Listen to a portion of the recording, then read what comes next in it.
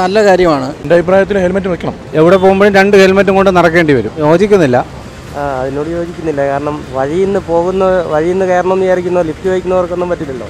Carry ചെയ്യാൻ ബുദ്ധിമുട്ടൊന്നുമില്ല. ഇനി ലിഫ്റ്റ് കൊടുക്കണ്ടല്ലോ, യോജിക്കുന്നുണ്ട്. ചെയ്യേണ്ടതാണ്, അത് നിയമമല്ലേ, അത് ചെയ്യണം. ബൈക്കിലെ പിൻസീറ്റ് യാത്രക്കാർക്കും ഹെൽമെറ്റ് നിർബന്ധമാക്കിയ ഉത്തരവ് നടപ്പാക്കാനൊരുങ്ങുകയാണ് മോട്ടോർ വാഹന വകുപ്പ്.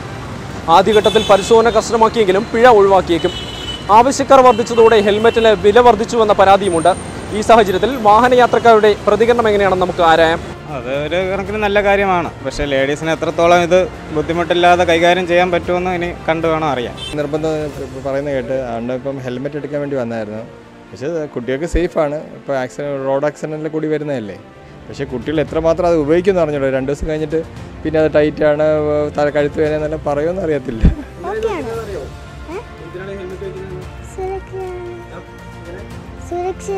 നല്ല കാര്യമാണ്.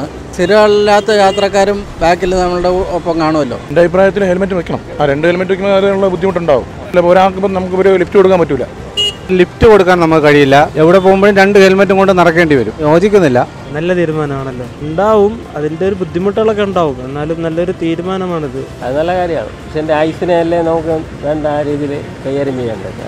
ഐസ് ഉണ്ടെങ്കിലല്ലേ കരിയറുള്ളൂ. അതിനോട് യോജിക്കുന്നില്ല. കാരണം വഴിയിൽ നിന്ന് കയറണമെന്ന് വിചാരിക്കുന്നോ ലിഫ്റ്റ് വയ്ക്കുന്നവർക്കൊന്നും പറ്റില്ലല്ലോ. അപ്പോൾ അവരെല്ലാം ഹെൽമെറ്റ് കൊണ്ട് നടക്കേണ്ടി വരില്ലേ.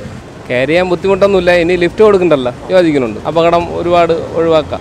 പൊതുവെ ഇച്ചിരി തിരക്കുണ്ട്, നല്ല തിരക്കാണ്. മുമ്പലത്തൊക്കെ ഇപ്പം ഈ സ്ട്രിക്റ്റ് ആയിട്ടും നാളെ ഡിസംബർ 1 തൊട്ട് സ്ട്രിക്റ്റ് അല്ലേ. അപ്പോൾ അതുകൊണ്ട് കുട്ടികൾക്കും വേണം, 4 വയസ്സിന് മുകളിലുള്ള കുട്ടികൾക്ക് വേണം, വണ്ടി ഓടിക്കുന്ന എല്ലാവർക്കും ഹെൽമെറ്റ് വേണം. അപ്പോൾ അതുകൊണ്ട് അതിൻ്റേതായ ഒരു തിരക്കുണ്ട്. പക്ഷേ സ്റ്റോക്ക് ഇപ്പോൾ കുറവാണ്. എല്ലാ കമ്പനിയുടെ സാധനങ്ങളും പൊതുവേ ഷോർട്ടേജാണ്. അതിൻ്റെ ഒരു പ്രശ്നമേ ഉള്ളൂ. റേറ്റൊക്കെ നമ്മുടെ ഇപ്പോൾ എല്ലാത്തിനും MRP റേറ്റ് അതിനകത്ത് തന്നെ ഉണ്ട്. ആ റേറ്റൊക്കെ കൂടുതലൊന്നും ആരെയൊന്നും മേടിക്കാതെ നമ്മളതിൽ കുറച്ചേ മേടിക്കത്തുള്ളൂ, കുറച്ച് അഡ്ജസ്റ്റ് ചെയ്തൊക്കെ മേടിക്കത്തുള്ളൂ. പിന്നെ കുട്ടികളുടെ ഹെൽമെറ്റ് ഇപ്പം നല്ല ചിലവാണ്. കുട്ടികളുടെ ഹെൽമെറ്റും സ്റ്റോക്ക് കുറവാണ്. ചെയ്യേണ്ടതാണ്, അത് നിയമമല്ലേ, അത് ചെയ്യണം. നിയമം കണ്ടു, പത്രത്തിൽ കണ്ടു. പക്ഷേ സാമ്പത്തികം കിട്ടിയാൽ ഉടനെ വാങ്ങിക്കാൻ പറ്റുള്ളൂ. കാരണം സർക്കാർ ലേഡീസിന് വേണ്ടി എന്തെങ്കിലും ഒരു സഹായങ്ങൾ ചെയ്തെങ്കിൽ ഹെൽമെറ്റിന് വേണ്ടിയിട്ട് ഞങ്ങൾക്ക് കൂടെ ഒരു പ്രയോജനമാകുമായിരുന്നു.